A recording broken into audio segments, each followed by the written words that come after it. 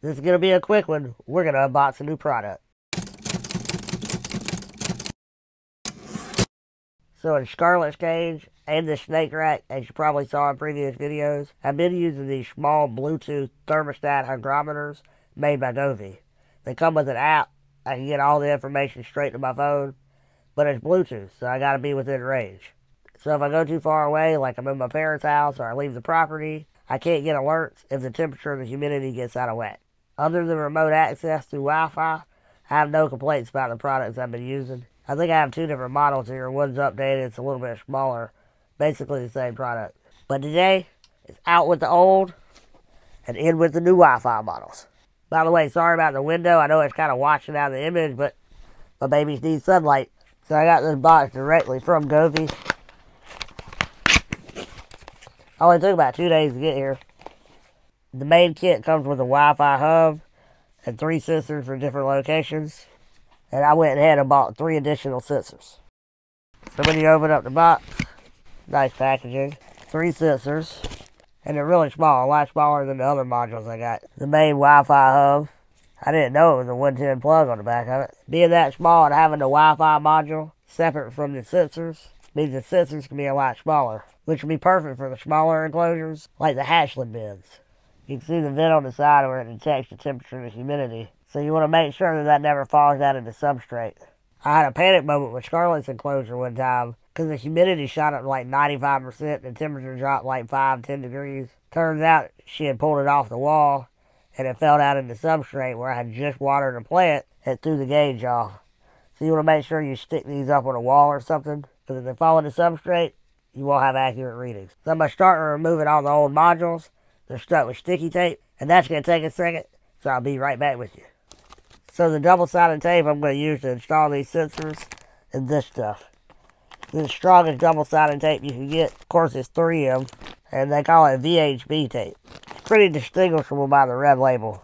All that other kind of contact stuff with double-sided tape, it doesn't work. Not in an enclosure, especially one with humidity like Scarlett's. And I put just enough on the back to hold them. Want to make sure there's nothing hanging over the edge that they can crawl up and get stuck to. Because this stuff is super sticky. They might not be strong enough to get off. So I'll go ahead and tell you the most annoying thing about this tape is getting the back off. But a pro tip is to stick it to your object and let it sit there for a good 5-10 minutes and then peel the back off. Alright, stick these up. I'll be right back. Just stick it right in the side on the heat side.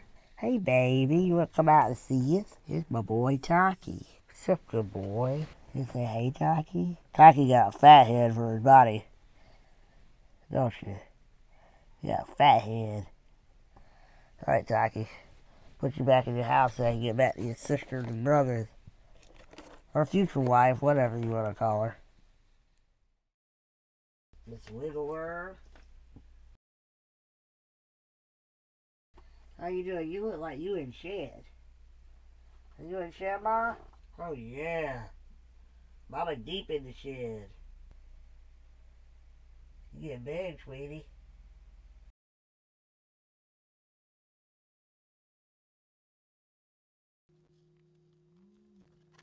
Most of you probably haven't seen Scarlett's house since the enclosure build. But as you can see, her plants are taking off. The original ones I planted, some of them died, some of them been replaced, some of them are still there. But as you can see, they're growing. And look who's out to see us.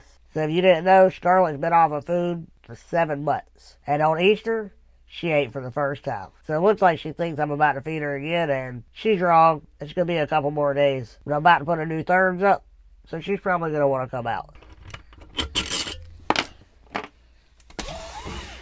What's up, baby?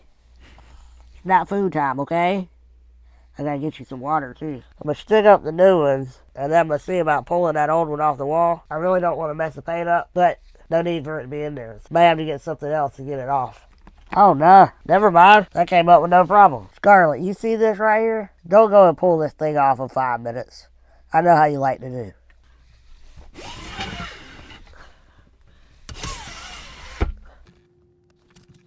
These are much smaller therms, so I have a feeling that she might not pull these off. It's not big enough for her big old body to wrap around comfortably. I think she might leave these alone. Alright, stuck up there for now. We'll see if it lasts. Take you on a tour through the cage.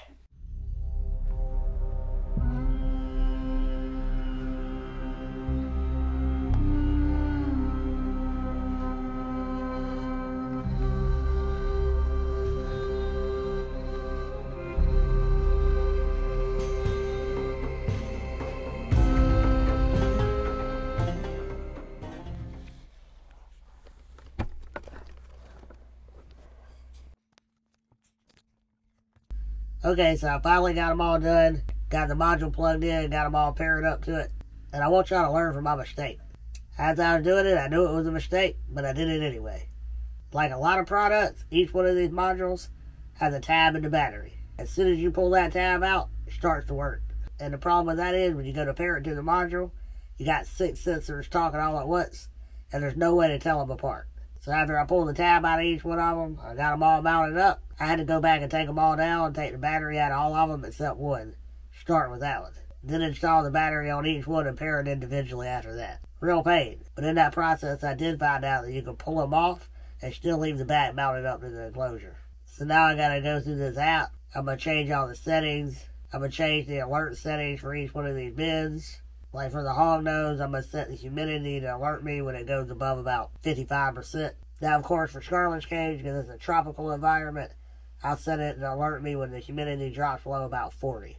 Really, anywhere between 35 and 65 is okay. And slight variations in that is good for the animal, but I like to average it out around 50. So I figured she'd come out and see y'all, but she's still in hide mode, so I guess I have to show you later. It's alright, I need to fatten her back up anyway. She's been off of food for a while. She really only lost about 80 grams, and that last rat I gave her was 60, so shouldn't take long to get it back on her. Anyway, I hope y'all enjoyed the video. I'm going to try out these new products. After I run them for a while, I'll see how I like them, and I'll be pinning updates in the comment section. Y'all have a good one.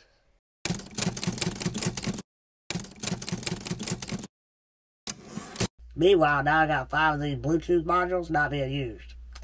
I might need to get some more snakes.